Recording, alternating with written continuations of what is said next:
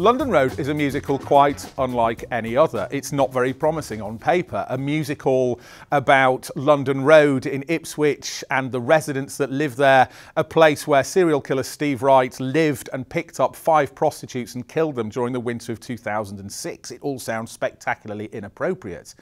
But what's interesting is that writer Alecky Blythe went to Ipswich and recorded conversations with these residents, and the cast in the film are mimicking precisely the lines that were taken down on tape. And composer Adam Cork also has turned this dialogue into music, so unusual speech-related rhythms and tones.